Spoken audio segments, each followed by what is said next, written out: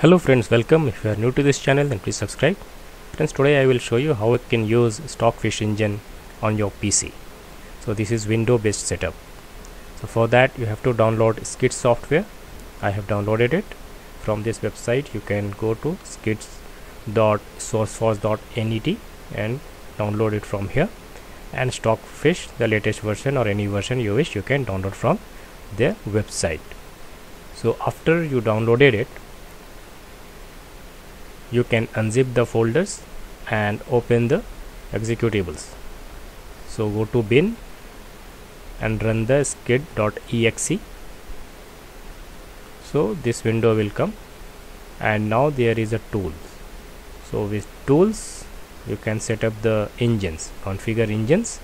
Since I have already added it, I will show you how to add it.